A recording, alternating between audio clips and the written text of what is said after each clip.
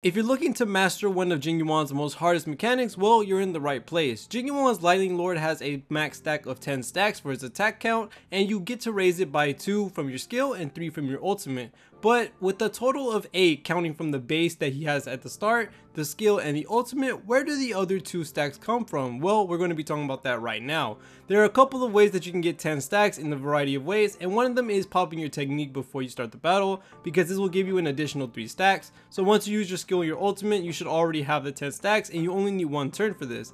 Now here are the other situations that you could be put in.